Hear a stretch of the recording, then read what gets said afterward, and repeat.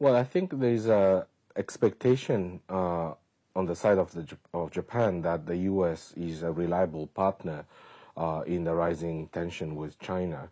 But of course, we'll have to see whether that is reciprocated by the United States.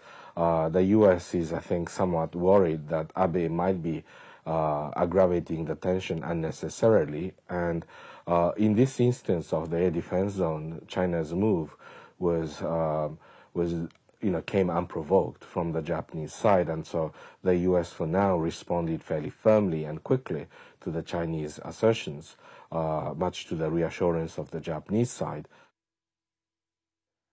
Joe Biden visit China, and he will talk with Chinese President Xi Jinping, and I urge China, maybe he will pressure Chinese government to change their policy, especially the air defense identification zone.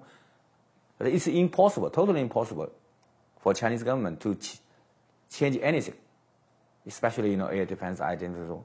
So the foundation of the U.S.-China relation cannot be changed since one of the issues, like air defense identification zone. That is only one side.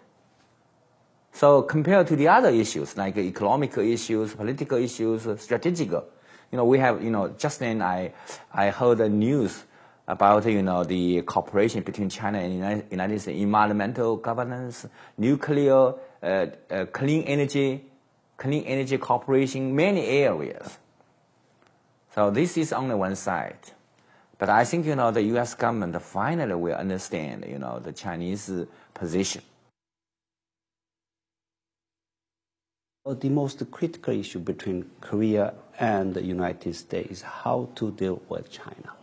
China has become very powerful, most influential in regional affairs, but actually we have been benefited by having U.S.-centered regional architecture since the end of Korean War. So we don't want to change it. On the other hand, we have to develop our cooperative relations with China.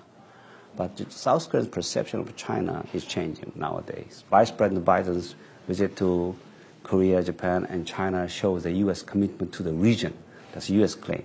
But from South Korean perspective, that's not enough. Of course, we appreciate Biden's visit, but that's not enough. So there should be more. Biden's visit could be interpreted as a symbolic gesture of the U.S., but there should be more concrete action taken by the United States to assure its allies about its commitment to the Asia-Pacific region.